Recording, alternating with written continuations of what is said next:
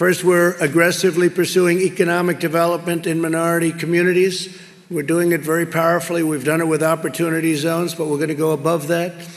At the heart of this effort is increasing access to capital for small businesses, and that's with minority owners in black communities. And we're going to get it done, and it should have been done a long time ago. It's been very difficult, very, very difficult for some people, been unfairly difficult. Second, we're confronting the healthcare disparities, including addressing chronic conditions and investing substantial sums in minority-serving medical institutions. We have medical institutions in some areas of our country that are a disgrace. I was going to say not up to standard. They're much worse than not up to standard. They're a disgrace. Take care of it.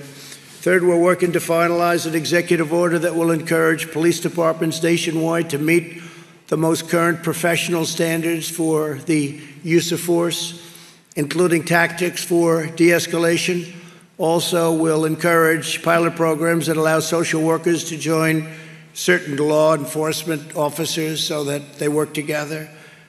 We'll take care of our police.